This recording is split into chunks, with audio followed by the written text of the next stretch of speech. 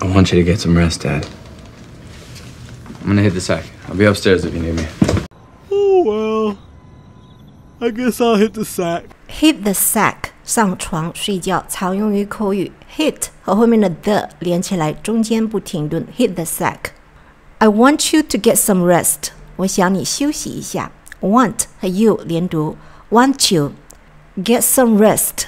Get 结尾的 t 失去爆破，不读出来，因为后面的 some 以辅音开头。I'm gonna hit the sack. 我去睡觉了。Gonna 等于 going to， 常用于口语。I'll be upstairs if you need me. 如果你需要我，我就在楼上。Need 结尾的 d 失去爆破，不读出来。I want you to get some rest, Dad.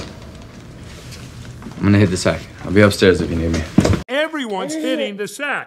Everyone's getting the sleep that they lack. Everyone's hitting the sack. 每个人都去睡觉了。Everyone is getting the sleep that they lack. 每个人都可以获得他们缺乏的睡眠。Sack 床 lack 缺乏，大家可能已经注意到这两个单词押韵。英语儿童书籍喜欢用押韵的句子，读起来朗朗上口。Everyone's hitting the sack. Everyone's getting the sleep that they lack. It's all right, sweetheart. Go to bed. Go to bed. I'm gonna go to bed. Love you, Dad. Love you too, sweetheart. 小学的英语课本就教过 go to bed 这个短语。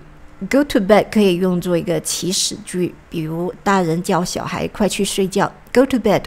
I'm going to go to bed. 我要去睡觉了。也可以说 I'm going to hit the sack. 也可以用 gonna 来代替 going to. I'm gonna hit the sack. I'm gonna go to bed. Love you, Dad. Love you too, sweetheart.